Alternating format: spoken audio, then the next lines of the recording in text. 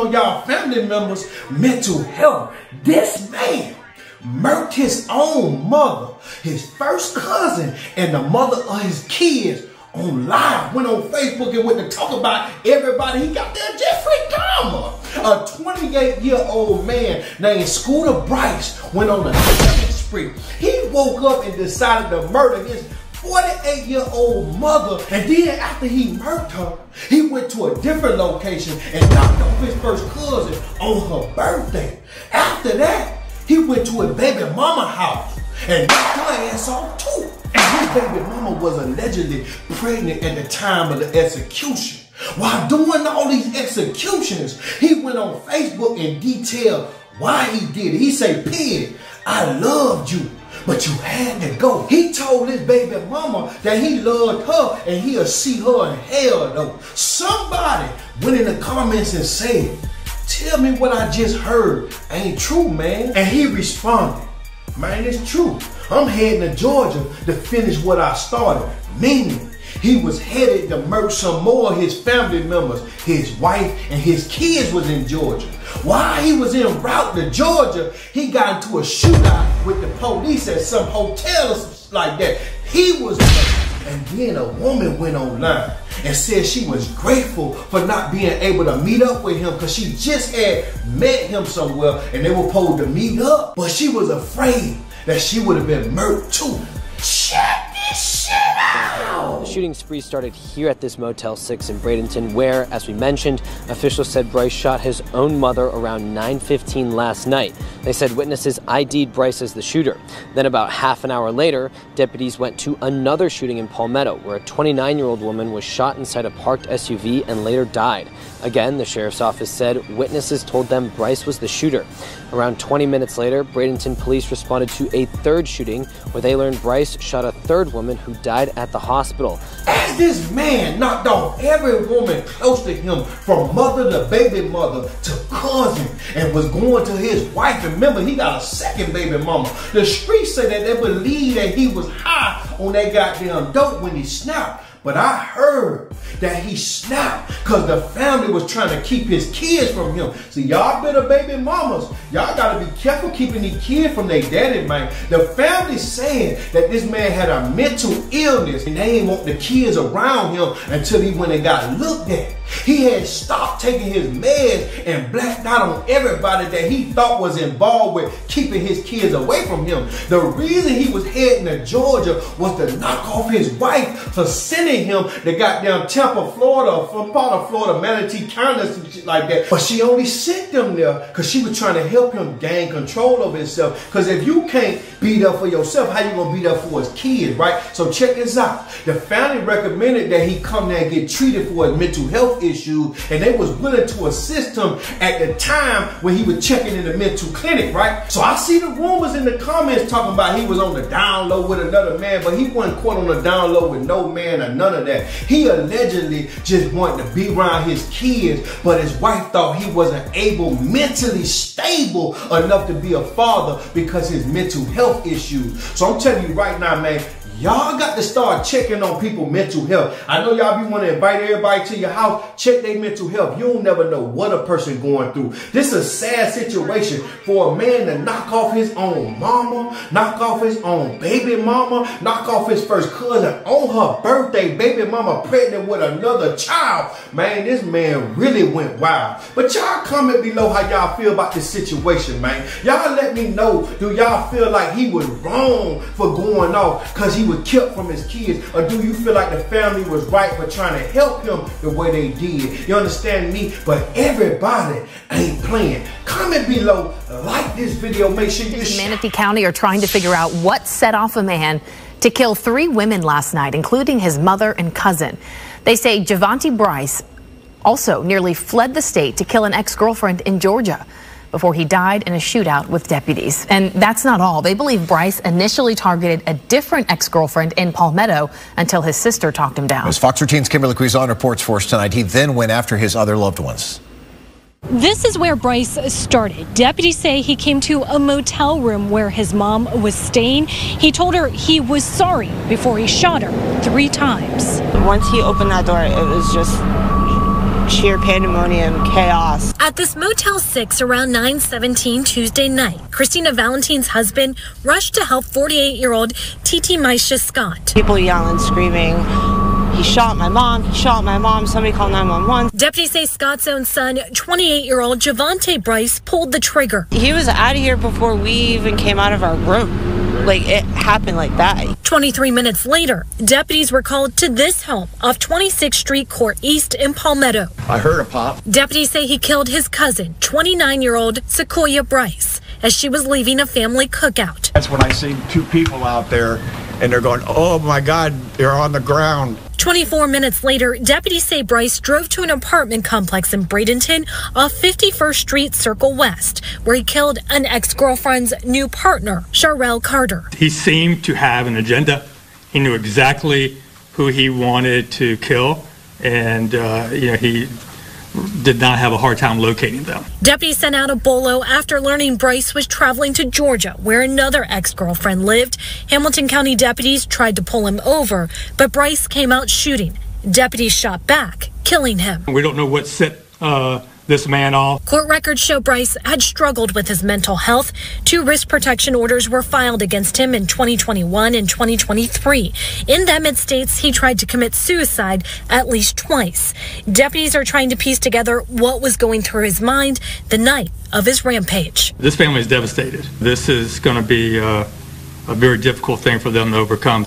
Sheriff Wells believes they could learn more information from a woman who was with Bryce, and deputies believe she was traveling with him at the time of all the shootings, and detectives are now interviewing her. In Manatee County, Kimberly. This is the book of Deuteronomy, chapter 32, verse 39.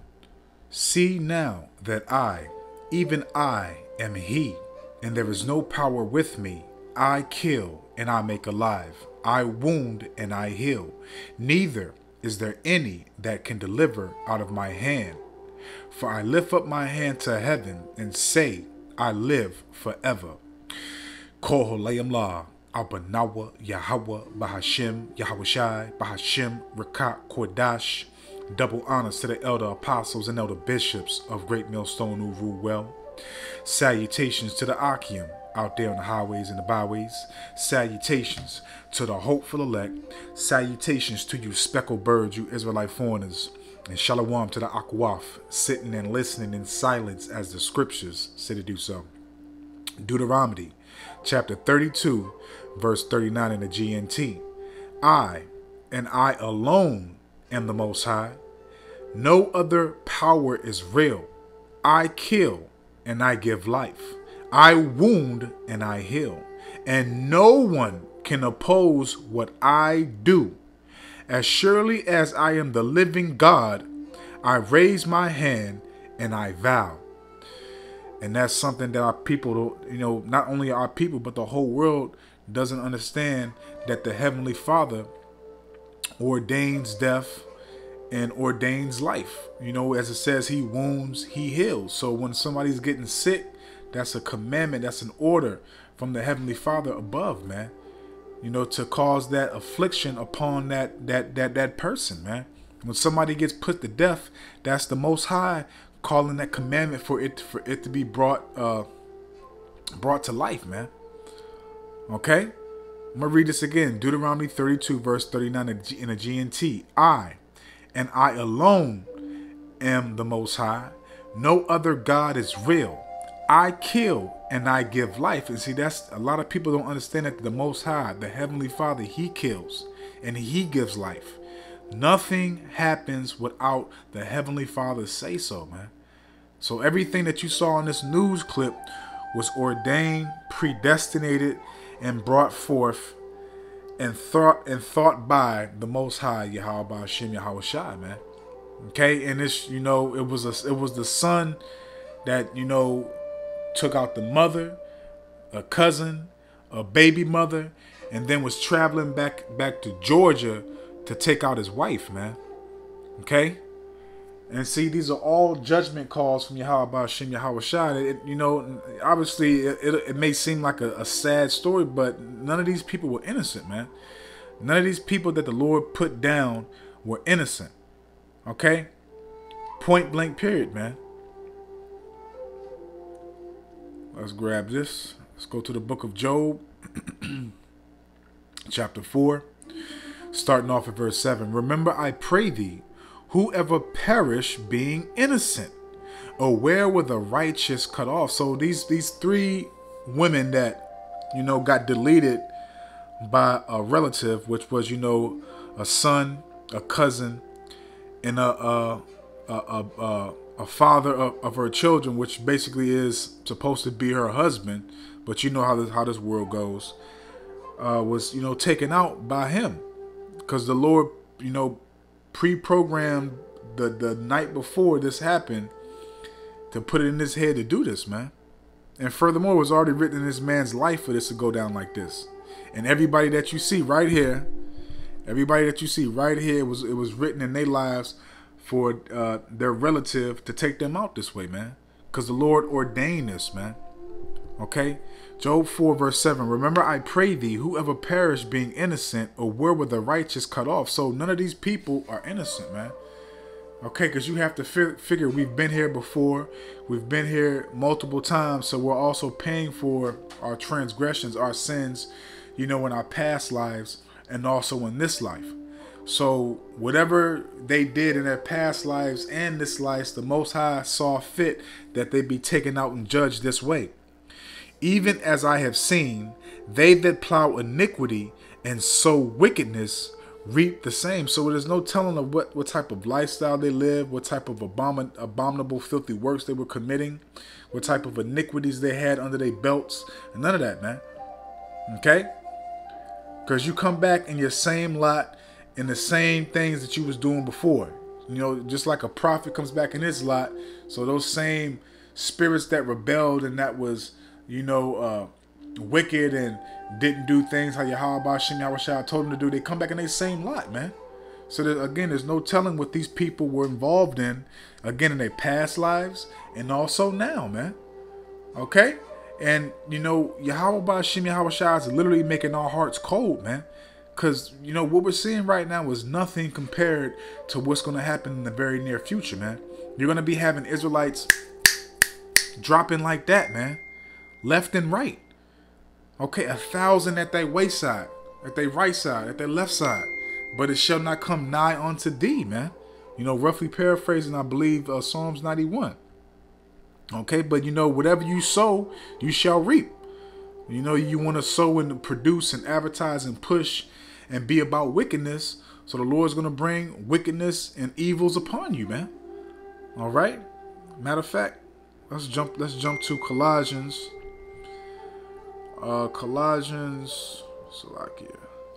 Chapter 3.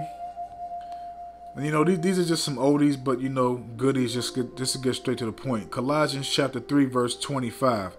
But he that doeth wrong shall receive for the wrong which he have done. And there is no respect of person. So you do wrong, you're going to get a horrific, brutal, grievous judgment for it, man. Okay, so it was sad that he did this, he did that. Yes, he did it, physically, but the Lord used this Jake right here. The Lord used this Jake, this son, this cousin, this husband / father of the children of his ex-wife or his wife in general. Okay, the Lord used this man to take out these women. Okay, because of the wrong that they have committed, not only in this life, but their past lives, man. Okay, and that's always the thing with our people, man. Our people are just completely off and just completely wicked as hell. And that's why we understand why the Lord is giving you these judgments that he's giving you, man. Okay? So if you're going to do wrong, you're going to get a judgment that you deserve, basically. Yahweh Shem Yahushua does not make any mistakes, man. All his judgments are righteous and balanced and just altogether, man. Thus saith, I believe, Psalms 9 and 16 or Psalms 19. Okay? But again, Colossians 3 verse 25. But he that doeth wrong shall receive for the wrong which he have done. And we know daggone well that our people commit wickedness and elevate and prosper in it every single day, man. It's easy to be wicked.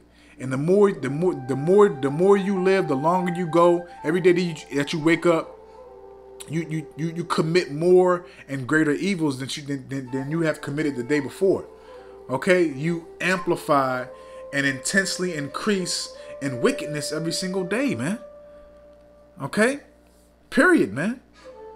And that's why, you know, me, myself, and other beloved brothers, elder apostles, elders, elder bishops, and elders on down, you know, that's why we do some of these lessons to keep us in point, and also to, you know, through the fear of the Lord, we persuade many. You know, 2 Corinthians chapter 5, I believe, verse 10 or 11.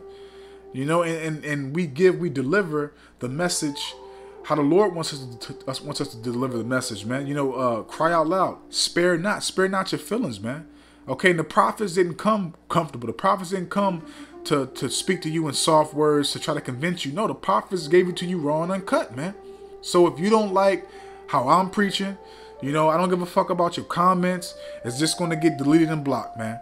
Especially if you're a damn woman. I had a woman come on the comment board about the Lord is warning one of the sisters, and just because the Jake that was on the beginning of the clip, she got mad that it got turned off. I didn't turn off the clip. The clip that was all that was on the clip, Salakia. And furthermore, you know, it's not just one man that's supposed to push the message. It's supposed to be a lot of men out there in the highways and the byways. So please direct me, since you want to take up for that guy, which I said nothing bad about him, but the only thing that I said is that he's saying that you're not going to hear this nowhere else. That's bullshit. That's completely bullshit. So if you don't like the way that I deliver, the way I speak, how I preach, how I teach, cool, that's no problem. Go listen to somebody else. Unsubscribe. Do your thing. But you making your comment, I'm just going to block and delete you, man. Especially if you're a woman. And you women, shut the fuck up. Okay? You self-willed, shameless bitches, man. And that's why the Lord is executing women like this, man. Okay? Because these are shameless, self-willed bitches, man. And they got X'd out by a fucking nigga. And if you don't like that, fuck you. Continuing on. Let's jump to Wisdom of Solomon, chapter 16, starting off at verse 13. Because again, the Lord controls all, man. For thou hast power of life and death. Do you hear that? For thou hast power of life and death. Thou leadest to the gates of hell and bringest up again. And that hell is talking about the grave. It's not talking about no goddamn red man with a pitchfork and horns in his head and with flames all around his throne. Nah, man, it's talking about the grave. All right. A man indeed killeth through his malice. Okay, and this is a prime example of a man killing through malice, killing through wrath, killing through anger. Okay, because he felt betrayed, you know, by all those people that he took out. For whatever they did to him, we don't know, because obviously they took the sheriffs or the police, you know, they took him out because you know it was either them or him. And you know, me, if I was a cop and if I'm in that situation, it's gonna be you. Shit, it ain't gonna be me. Okay, but that man, you know, this is his malice, and the spirit, when it is gone forth, returneth not. Neither the soul receive up cometh again. But it is not possible. Okay, but it is not possible to escape thy hands. To escape whose hand? Yahweh Shem Yahweh, the Heavenly Father, man. It's impossible to escape his hands, man. Especially when it comes to judgment, man. Okay, man, Slakia, forgive me. That's off. When it comes to anything. Okay, when it comes to anything, you cannot escape the Heavenly Father, Yahweh Shem Yahweh Shai's hands, man. But you just want to hope and pray that you don't want to be on the judgment side, being led to your demise, your destruction, your death. Okay? Period, man. The Lord controls all, for thou hast power of life and death, man. That should make you fear. That should make you tremble. That should make you want to walk correctly. Take heed to what's being spoken and not be offended on how somebody delivers the damn message, man. Okay? I'm getting tired of you fucking women, man. Okay? You're not in the truth if you speaking, and also too, you're not in the truth if you say you're in the truth and you're married, you have a husband. Do you talk to your husband like that? Because I'm not your fucking husband. Don't come on my comment board talking shit to me, bitch. Okay? I don't give a fuck about your opinion. You don't like how what's being spoken, what's being taught, go to somebody else, man. I'm not your husband. All right? And if you talk like that and treat your husband like that, he ain't no fucking man. A lot of you fucking women are going to die, man. A lot of you women are going to die, man, if you don't shut the fuck up and get in line, man. Let's continue.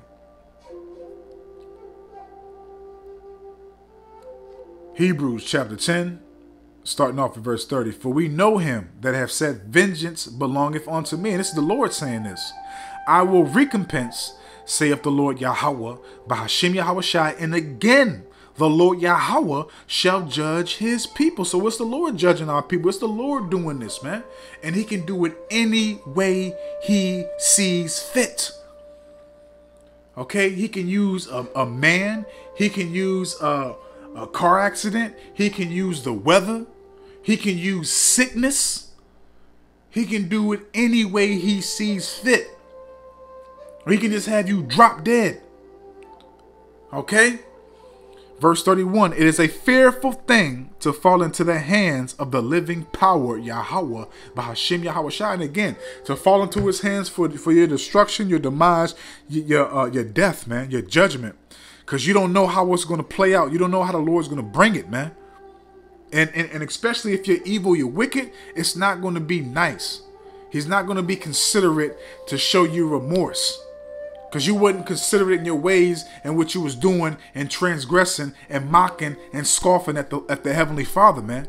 Thinking you can just do what you want and you're going to keep on continuously getting away with it, man. Okay? Period, man. This should make you fear, man. This should make you fear.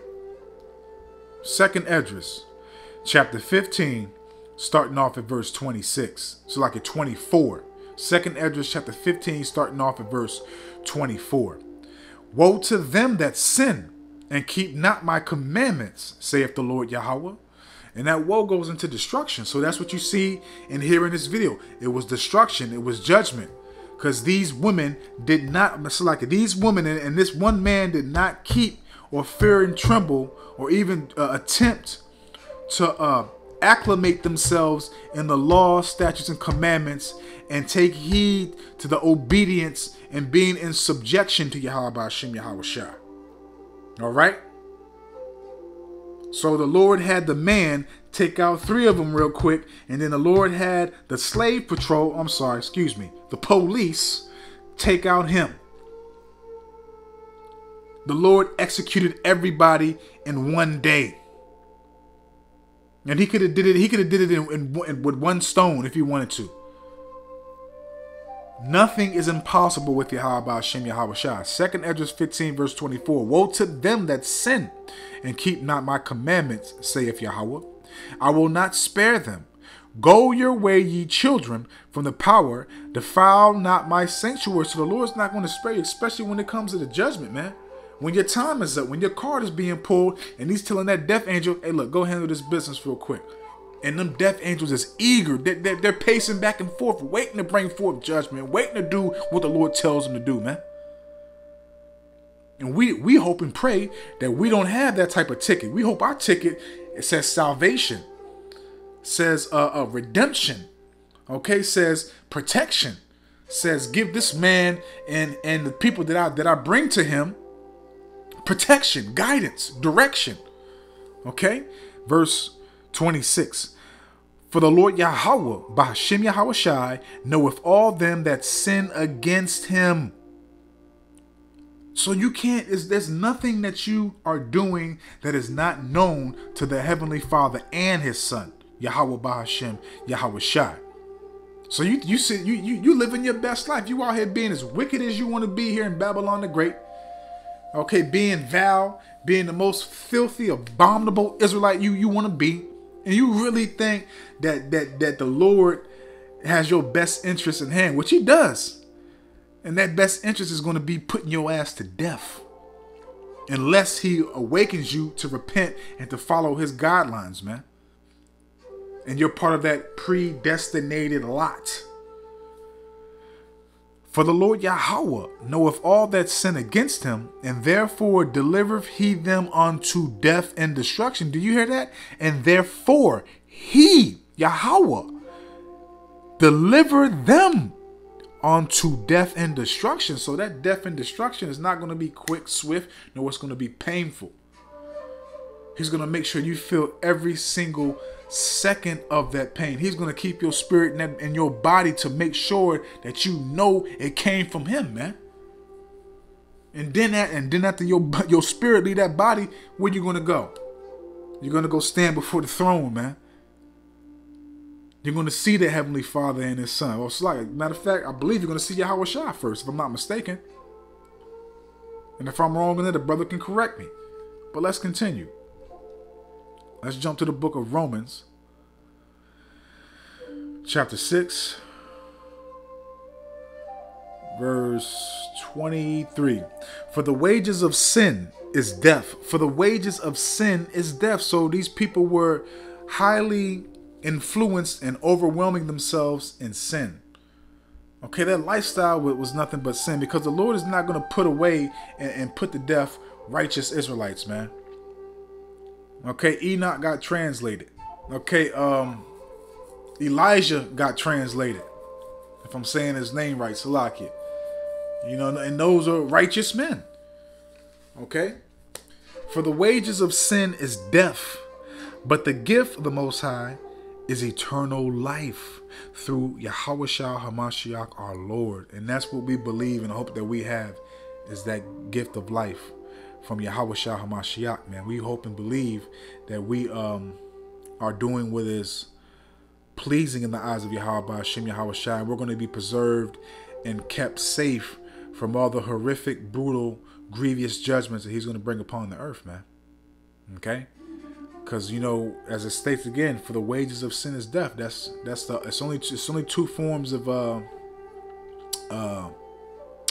restoration. It's only two forms of restoration. That's the first restoration is going to be death, and the second restoration is going to be activating you, breathing that life into you, which is that knowledge, wisdom, and understanding. That wisdom, and you know, obviously start feeding you the edification and the nutrients that you need that come from our Bible, and you know, for you to live the life of a uprightly Israelite, and you know, hopefully be part of that, again, predestinated lot, man. Those are the only two restorations. Okay, but let's close out. This is the book of Sirach, chapter 39, I believe is what I want. Salakia. Okay, Sirach chapter 39, starting off at verse 28. There be spirits that are created for vengeance. And this is a spirit right here created for vengeance. Okay, this man's purpose in life, you know, regardless if y'all want to believe it or not, because everybody has a purpose.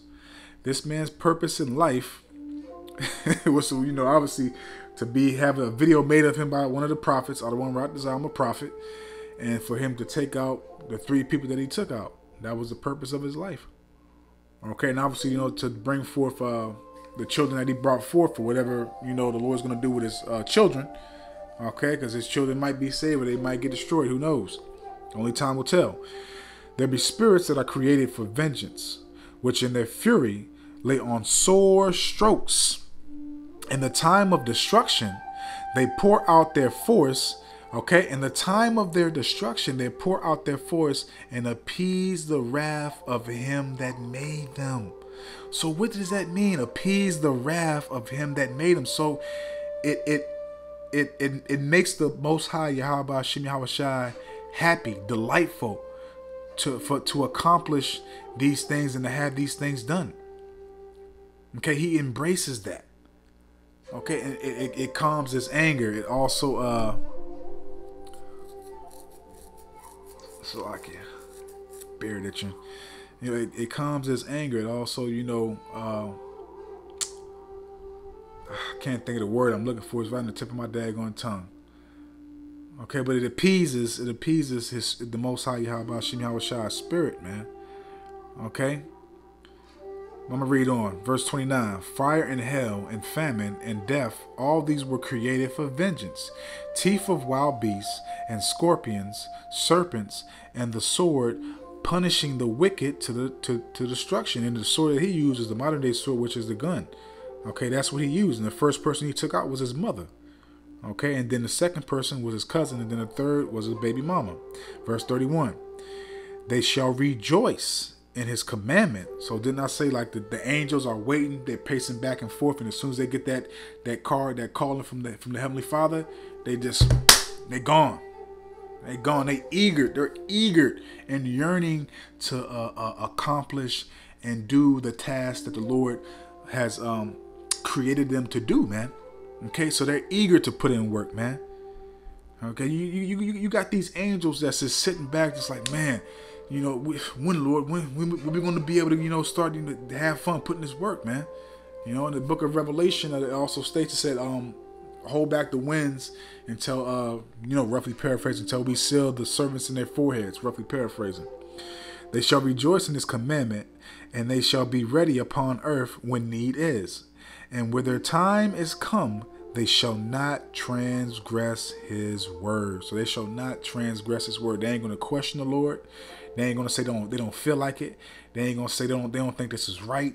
They ain't going to say nothing against the Heavenly Father or try to buck up against him. Again, they're eager, they're yearning, they're excited. They're just, you know, just got so much, you know, they got that, what they say, what is it, ADD or something like that? the little analogy here. But basically, they got so much energy and everything else to, you know, bring forth these judgments, man. Okay? But yeah, I'm gonna leave it right there, man. You know, I don't want to route this out, man. I hope and I pray that this is edifying, uplifting, and informative to the true, sincere Aki and Wa Akwaf. So with that, I'm just gonna say, Kol Holayim La, Abanawa Yahweh Bahashem Yahushai Bahashem Rekat Kodash Wathawada Yahweh Bahashem Yahushai Bahashem Rekat Kodash, for putting the spirit on me, my elder apostles, elder bishops, elders on down, brothers, for doing these epistles, to enlighten you, to inform you, to edify you, and uplift you to the power and spirit and words of Yahweh Bahashem Yahweh Shai. May the blessing and election and protection be upon you and your household. Adawan Ratazah, and to the next one. So with that, I'm just gonna say, Shalom.